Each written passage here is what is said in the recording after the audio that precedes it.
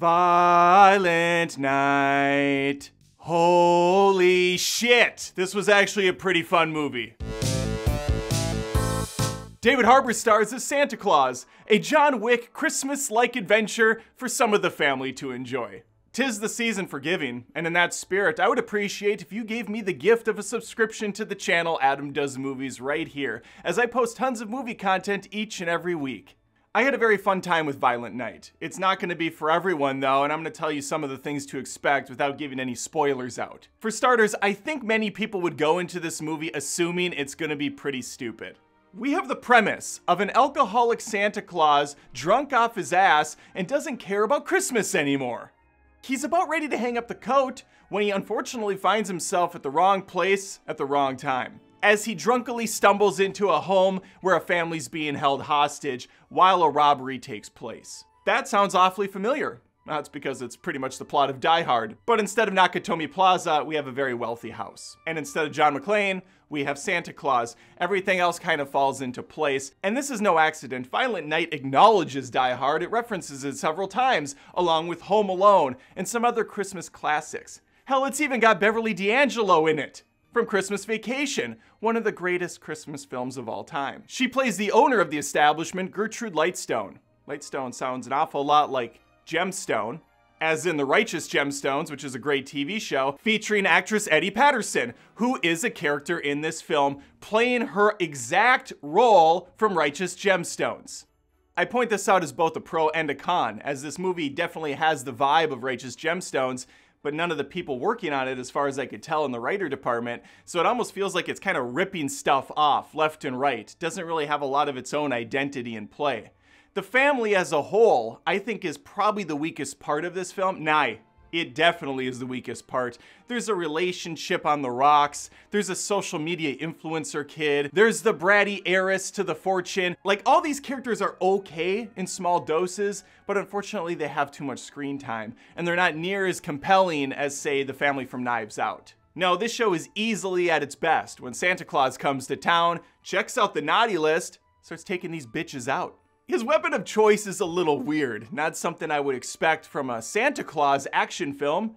It's a sledgehammer. And man, does he use this thing to great effect, breaking bones, smashing heads in, and they show a lot of it. This is a very violent night indeed. A lot of CG fake blood. I mean, these people get pricked with a pen and blood just oozes out of them. It's very over the top, but in a fun way. And thankfully, Violent Night does deliver on the action. There is a lot of it. It's creative, it's a joy to watch, and easily the best part is a Home Alone reenactment section with the little girl trying her best to be Kevin McAllister. And she's succeeding. Such a fun sequence that I wanted the whole movie to be this way. The girl I'm referring to is Trudy Lightstone. She's on the good list, believes in Santa, just an all-around great kid.